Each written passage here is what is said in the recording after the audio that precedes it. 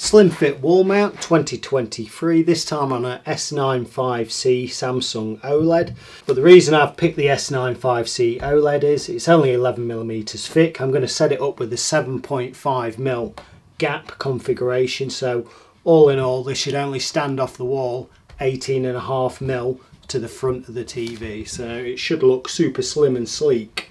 I'm going to do it my own way and explain as I go along. I have used this bracket before on previous models.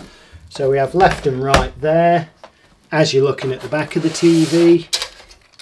Then the two plates that go on the wall as well, which will be there and there.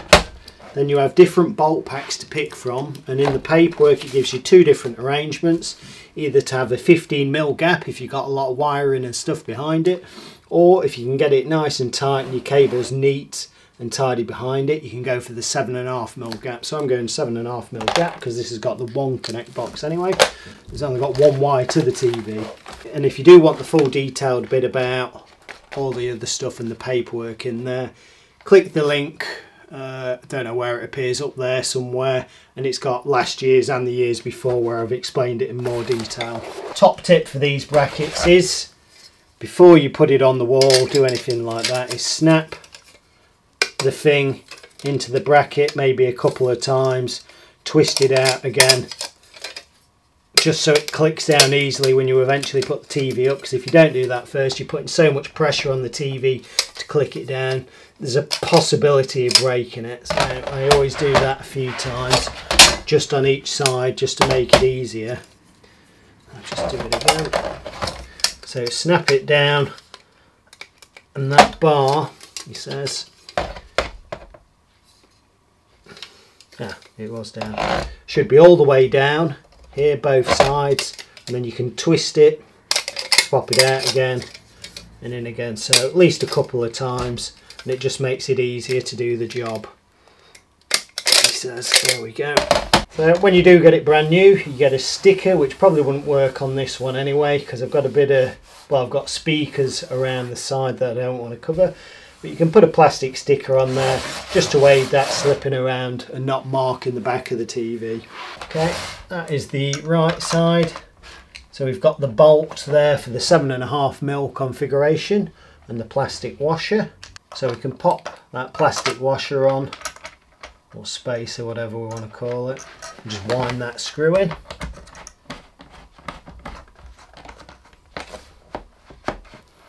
Okay, so obviously on the S95C we've got these mounts further out, but other models, and you could even fit these to a different brand of TV. I'm going to try it on an LG G3 or something one day, but you can use it on the VESA mounts as well. The only thing that might stop you on certain TVs is if these parts become visible from above. So if the VESA mounts are high, we don't want the bracket showing at the top of it. That's the only thing that will limit you. But effectively you could fit this to some piece of garbage that you got from Argos or somewhere and it would still work.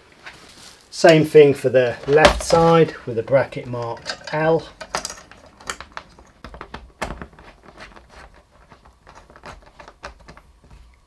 Okay. Now I'm going to snap these into position to get the dimensions.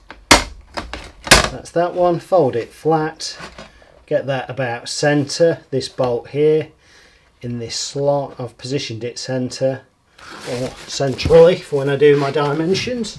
Same on this side.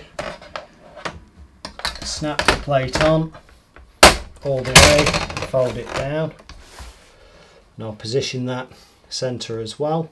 So on the wall I'm going to draw a centre line and where I want the top of my TV. I can then measure from that centre line. I want to know in reference to this hole here to there. Okay, so the centres between those holes is 103 centimetres. 103 centimetres divided by 2 is 51.5. The only other thing I need to know is down from the top of the TV to the centre of this slot. It's about 35mm from the top to that hole. From the line I've marked centre of the wall, I want to go 51.5 centimetres that way to that hole, 51.5 centimetres to that hole, and 3.5 centimetres down to the centre of both holes. that is the top of the TV, black line there that continues to there and there where the bracket's going to end up being. Centre line down there. So 51.5 centimetres that way to the first slot I'll mark. Same that way. 35mm or 3.5 centimetres down. I'm just going to make a mark here. 51.5 centimetres across. Same the other side, 51.5 centimetres again. So we've got the 51.5 centimetres from the centre marked out, 3.5 centimetres down, which is there. On this side. Okay, so I'll put 2 crosses. So bracket's going to go roughly there, spirit level on top to get it level. That in the centre of that hole, that's our reference. I'll just level it up and I'll mark the holes I'm going to use. I think that should be enough.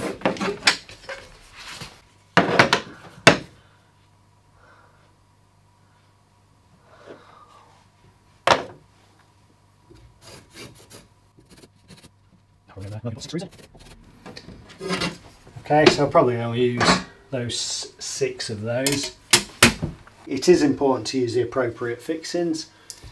I've got a chipboard wall with studs behind, so I can pretty much screw straight in and I'm nice and secure. Obviously, if you've got a brick wall, the supplied fixings actually aren't bad for that. PH2 screw tip and the plugs and screws provided do that nicely. Dot and dab walls or breeze block, I'd use concrete screws for that, where you just drill straight in, no plug, screw them straight in and you're sorted. So always important, use the correct fixings for your wall.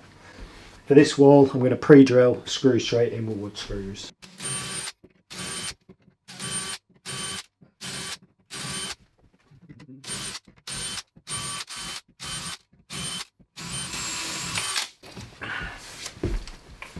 Cool. We're all pre-drilled, ready to whack the screws in. So I'll just get 2 in first and then put my spirit level on top. I mean, with this bracket you don't actually have to put it up that level. You can swing the TV about till you're right, but it just makes it easier to make it level to start with. So if I put my level on top, I can just get that level and then whack the other screws straight in.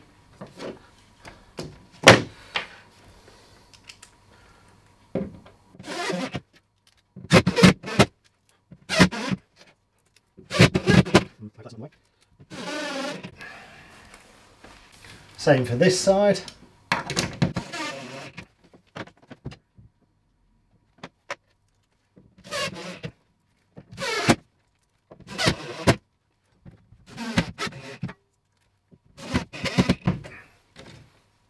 Cool.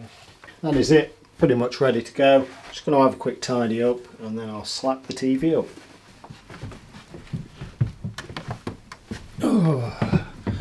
Okay, so I've tried to position my camera at a side angle so we can see these bars going in. So basically I'm going to drop the bar into the bracket there and there.